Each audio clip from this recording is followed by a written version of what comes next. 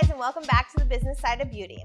Today I want to talk a little bit about online booking because I know there's a lot of hesitation in the industry for letting your clients book their own appointments online.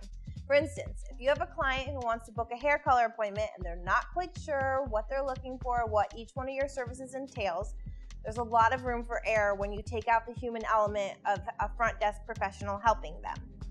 However, online booking allows you to control which services and which service providers you allow your clients to book online. And here are 3 statistics for you to consider for the benefits of online booking.